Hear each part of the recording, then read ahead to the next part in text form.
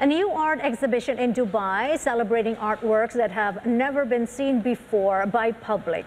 Some of the artworks are from the private collections, including from Sheikh Mohammed bin Rashid Al-Maktoum of the ruler of Dubai.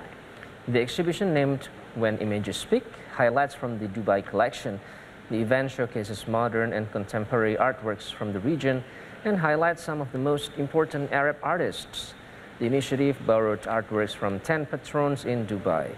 The idea of the initiative was started in collaboration with Sheikh Mohammed, making his private collection the foundation of the exhibition. Pieces by artists including Dia Al-Azawi, Marwan Kasabachi, Kamal Bulata, Saadi Al-Ka'abi, and Baya Mahidin are on display at the exhibition. These artists played an important role in shaping the Arab art scene and modernist movement. The exhibition focuses on the history of Arab modernism and split in three main themes: abstract variations, societies in transition, and evoking the environment.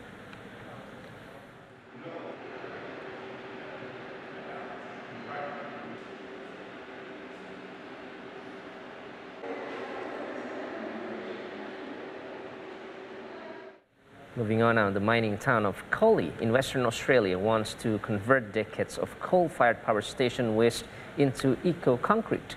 Concrete is one of the most widely used building materials in the world, and it's a significant contributor to greenhouse gas. But West Australian scientists have developed a low-carbon concrete recipe combining recycled construction and coal waste from Collie. Charting new life into an old industry, this concrete mix uses recycled construction materials and fly ash waste from a coal-fired power station. It is a unique approach that creates a geopolymer cement in a unique chemical reaction and then adding recycled crushed rock and gravel. It's not just about reusing waste products. The cement sector is the world's third largest industrial energy consumer and is the second largest industrial emitter of carbon dioxide, accounting for 7% of the global emissions.